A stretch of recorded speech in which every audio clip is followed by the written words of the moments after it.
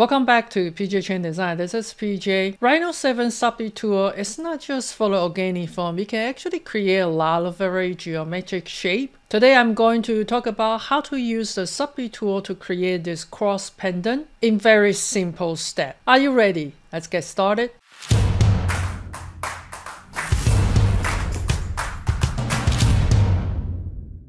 To create this pendant, we can dissect them into several parts. First, this is the thickness that I created at the end. Without the thickness, this look like this. This full part in the middle, those could be something really easy.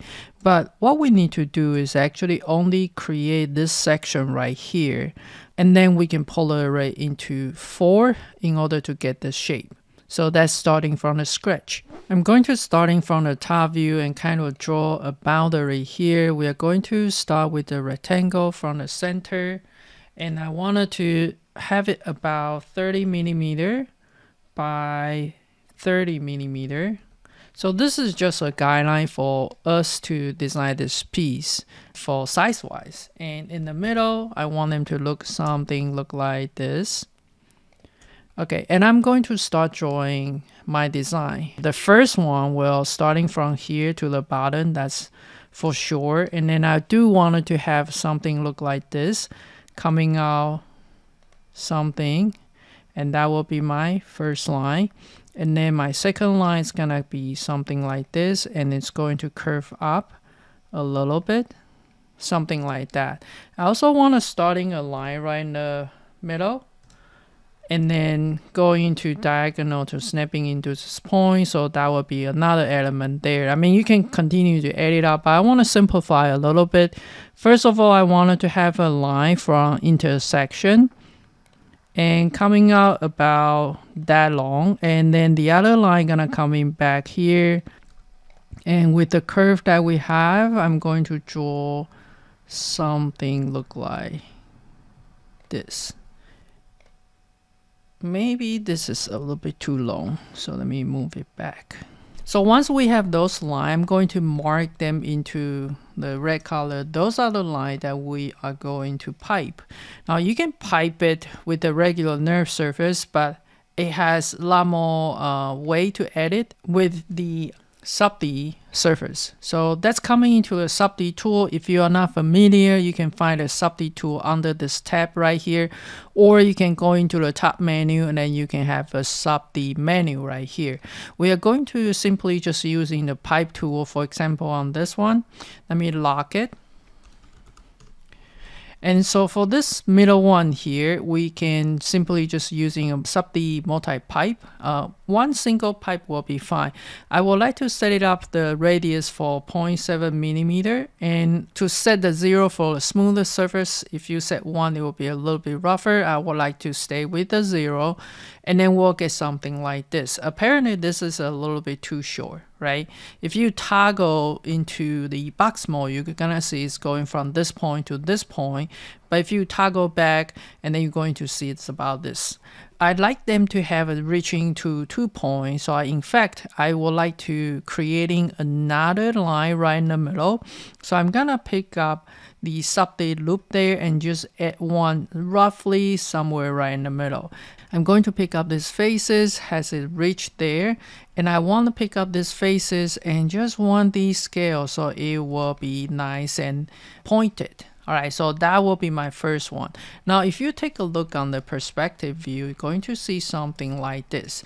I do like the tip right here is kind of pointed. It will look much nicer. So I'm going to pick up this edge and this edge. Right at the SubD tool, we have this one, it's called Add Crease, and we want to add crease there, and I'm going to make it lower.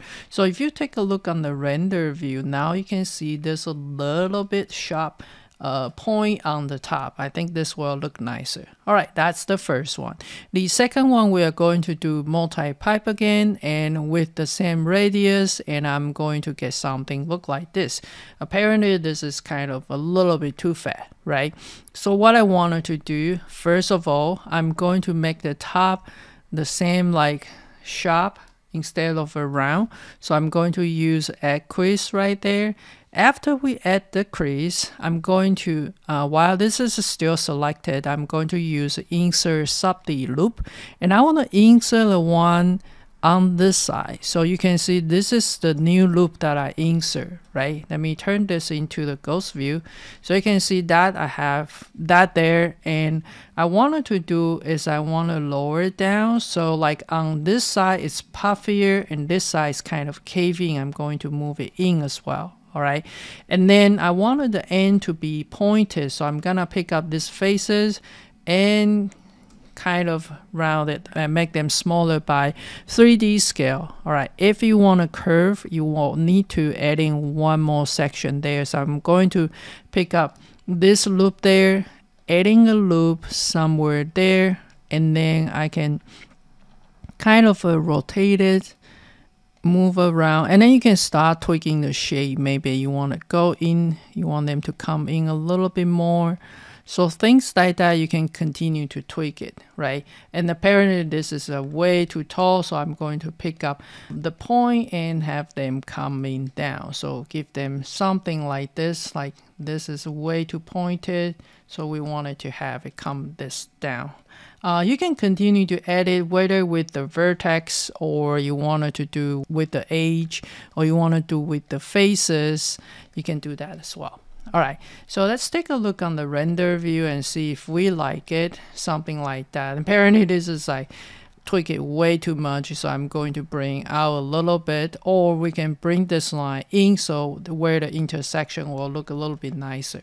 All right, so the next one we wanted to do is the one in the middle. So again, we were going to do is the SubD pipe, and then we're gonna pick up this curve, radius for 0.7, and everything else the same.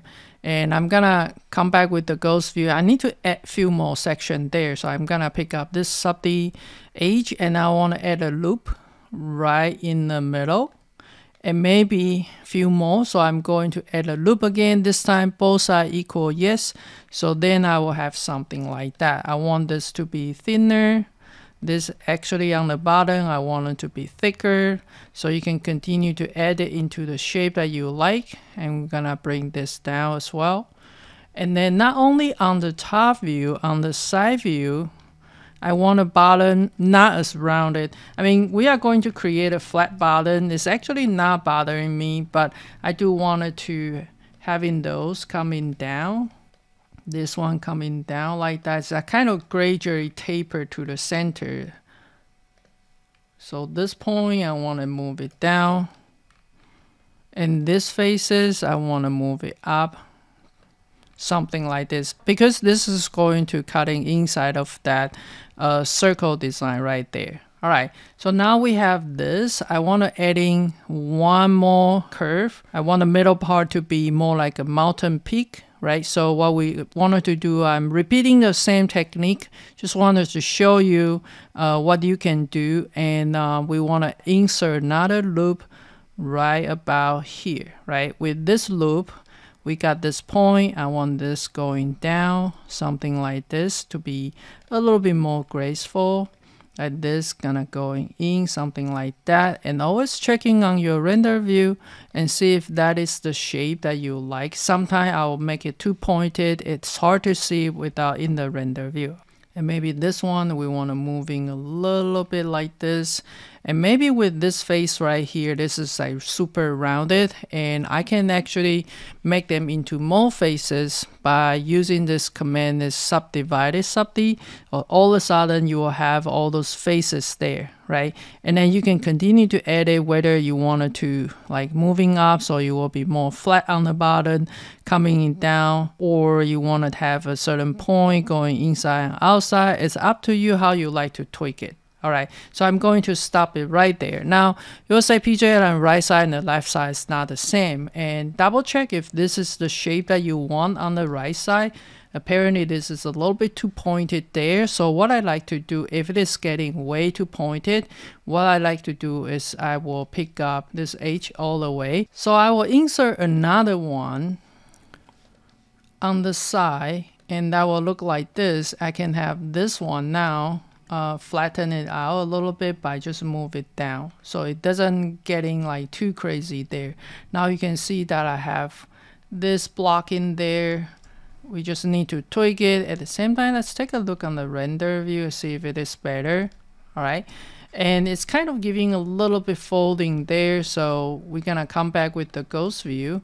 And sometimes you don't see much when you are in a smooth mode for that folding, but if you turn on the box mode, you're going to see where the kink is, right? So you can kind of moving out. You can see like this one is already getting inside right there. So we just need to pick up the vertex on this one, and then we just wanted to move it out a little bit or move it down a little bit, right? So that can avoid certain of the folding in there.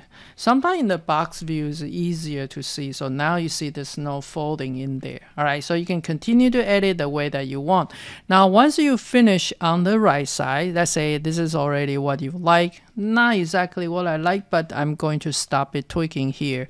And then what I wanted to do is make the right side and the left side the same. So I'm going to pick up this object right here, and we are going to use a reflect, and we're gonna reflect with the y-axis, and when you click enter, and it will get something like this, right? So this is going to copy the one on the right to the left, right? So whatever you do now on the right side, it will copy to the left side. So that's a basic idea. We want them to getting a little bit thinner. All right, so that is that. And I also feel like down the bottom this is way too fat, but that's okay. We're going to fix it later by giving an overall thickness. So what I wanted to do is I'm going to fast forward the same thing that I'm doing here. We are going to pipe it first. Once we are piping, we're going to kind of tweak it by click up this edges here. And the following two, we're gonna do in the same thing. We want it to be crease, and with this crease I'm going to insert one SubD here on the right side. Alright, double make sure by checking on the render view and see if this is what you're looking for, and if it's not, you can keep tweaking. I'm going to kind of stop here, otherwise it's going to take really long for the tutorial, but you get what I mean to get this type of the shape here. Alright, so once you get it, we just need to do a bunch of the polar array. Before we do it, we wanted to double make sure if it is looking good. So let me go ahead to select this one. So I'm going to mirror to the other side by snapping this point to this point. And if it doesn't look good, you can continue to tweak it. Alright, so I'm going to show you the rest of it. We are going to pick up this one and this one and mirror to the other side as well. And once you like the design, what you wanted to do is pick up those, and we wanted to do the polar array, and we want to snapping into the 0 and type it 4. I always suggest you to record a history so you will get something look like this, right? And then if it doesn't look right, and then since you record a history, so we can kind of moving around to get, you know, the correct shape or correct location, or you can tilt it or things like that. And once you like it, we will need to turn this into the poly surface. So what we wanted to do is we want to pick up all the SubD tool, and we want to convert it to the nerve surface. And you will say it will break the history or something, that we don't have to worry about it. All right, since we already wanted to keep this. Now, once we have this, if you click on the object, you're going to notice that it is a closed solid poly surface. Then we can make the piece right in the middle. But over here, I'm just simply just going to use a sphere to represent that middle piece. Just want you to take a look on this one. Something like this. Okay. And then the way to make overall, because the one on the bottom now is uneven thickness, right? Some is higher, some is lower. I want them to coming into the same height as the bottom of this ball here. So let me go ahead and delete this one first. And the next step I wanted to do is pick up all this poly surface. And let me go ahead to Boolean union them. The next thing is I need to have a border. So let's go ahead to use a mesh outline.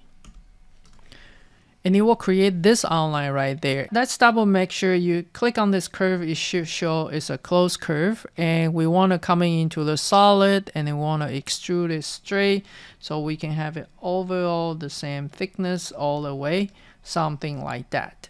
How do you like this approach of using the SubD for more of a geometric shape? Leave the comment under the video, let me know what you think. If you'd like to know more about the SubD, I have an online course dedicated for Rhino 7 SubD course that has a lot of a tutorial for organic jewelry shape. Check out the course, and the link is in the description below. Thank you for watching, and I will see you next.